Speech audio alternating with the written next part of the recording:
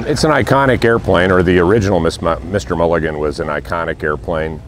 The Howard folks made money winning air races to fund their commercial aviation venture, and this was the airplane that brought home the bacon to make that happen. So plays an important role in the history of aviation in terms of, the Howard was a great airplane, and this airplane was really part of the genesis of that whole empire.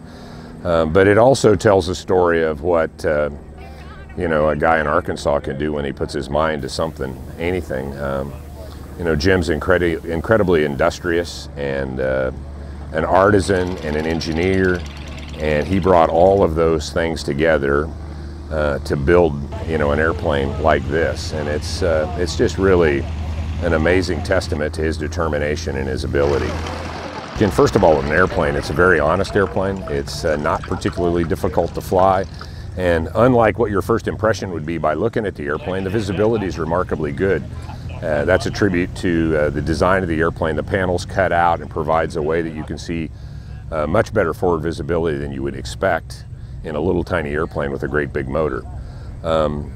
It is a very stable airplane in pitch and roll.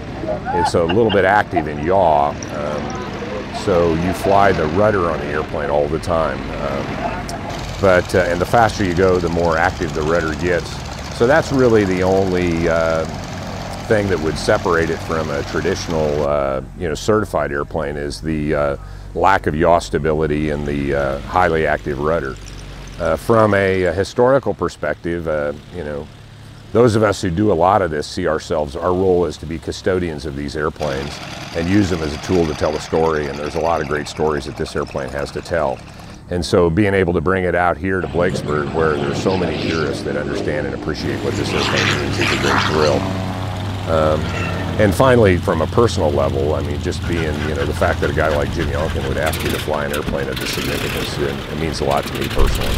Most people in aviation probably don't know the name Jim Younkin, but almost everybody in aviation, something Jim Younkin has done has changed their lives, whether it's the NSD 360 HSI that was the first HSI available for general aviation airplanes that he invented, the Century Series autopilots, which were the first autopilots that were affordable and functional in general aviation airplanes. I've got a 1978 Baron that has a Century 3 autopilot that was designed in 1965 and is today, what is it, 65, public school math, but over 50 years ago, and is still a very, very capable and functional autopilot. And the list goes on and on and on of the innovations that Jim Younkin has brought to aviation. And then, what Bobby did in the air show business is, Bobby was a man with very few peers in terms of his flying ability. And just did such amazing things with airplanes for so long. Jim's brother Bob, was a world-renowned engine builder for many, many years, a Navy pilot, and came home to build an overhaul facility, overhauling Pratt & Whitney engines.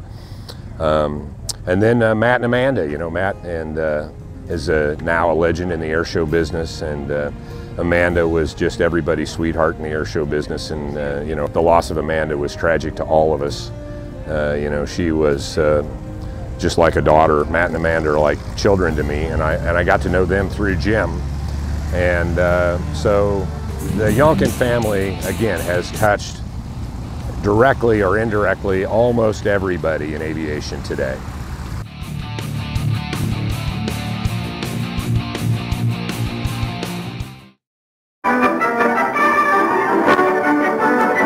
Cleveland, Ohio. 65,000 spectators jam the city airport as America's foremost pilots stage their biggest national show. The 1935 races became known, only half jokingly, as the Benny Howard National Air Races. Benny Howard, the man who designed Pete, Ike, Mike, and Mr. Mulligan, of course, that won the 1935 Bendix race. Benny had this tremendous desire and these ideas in his head about an airplane, and could put those thoughts and concepts down on paper, and then they would build an airplane from them. That airplane is the physical embodiment of that man's desire to do the ultimate.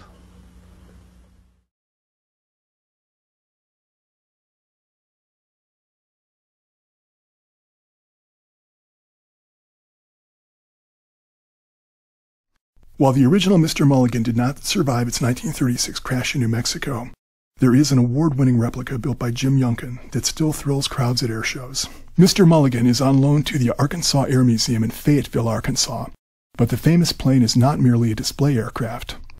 Over the years, Mr. Mulligan has been an extremely popular flyer at many major air shows, including EAA's AirVenture in Oshkosh, the Reno National Air Races, and the Antique Airplane Association's Blakesburg Fly-In. While Benny Howard and Harold Newman have gone west, memories of them and of all the Howard racers continue to burn brightly with air race fans.